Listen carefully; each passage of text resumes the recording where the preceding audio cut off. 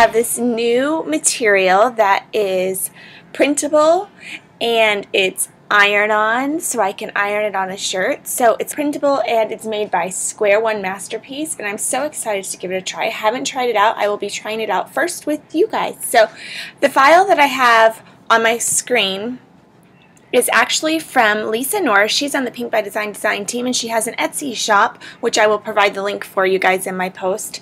And she made this adorable little Captain America. And my son loves the Avengers, and he loves Captain America, so I thought it would be a cute way to do a t-shirt. So the first thing we're going to do is, I have this lined up, and I already have my cut line around it, and we're just going to go ahead and send it to the printer.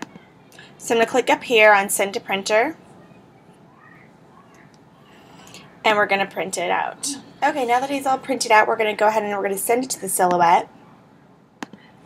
And then it will come up here because it knows that we have a print image, and we're just going to click skip printing because we've already done that. And then when it says send to silhouette, we're just going to click continue. And we want to detect these registration marks. It's the most important thing.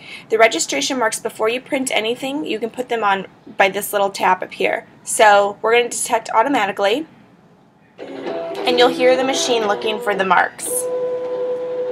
That way it cuts the image perfectly where it needs to.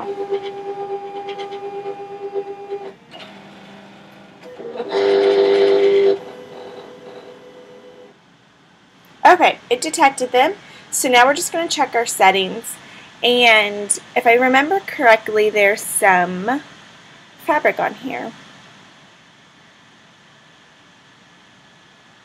If not, then we will just double cut. Fabric with interfacing. I'm thinking that might work for us. Yeah, let's try that, and we will double cut it just to be sure.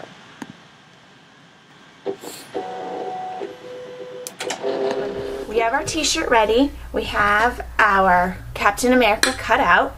We have our iron heating up. And I just wanted to show you, like I said, this was fabric, not vinyl, but it works similarly to vinyl. Okay, so, the texture is totally fabric. So I'm going to peel this up. It cut it perfectly. So that double cut, I don't know if I needed it, but it sure worked. Okay, when you go to iron this onto your shirt or whatever your tote or whatever else you might be ironing it onto, you will iron directly onto the material. Okay, so also, if you're using an inkjet printer, it might be a good idea to let it dry, maybe even overnight, so that you don't smear your colors by ironing it. I did not let mine dry overnight, and it still worked fine, but I don't know how all inkjet printers are out there, so that might be a good step to take. Also, when you're ironing it, when you just directly iron straight onto the fabric, and it adheres pretty quickly. Also, by ironing it, you will not only make it adhere to the fabric, you will also making those inks from your inkjet printer really stay, so there will be no bleeding.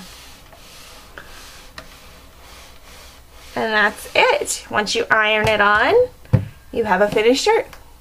So thanks for watching, everyone. If you're interested in getting this file, you can check out Lisa Norris on Etsy. I'll leave the link above.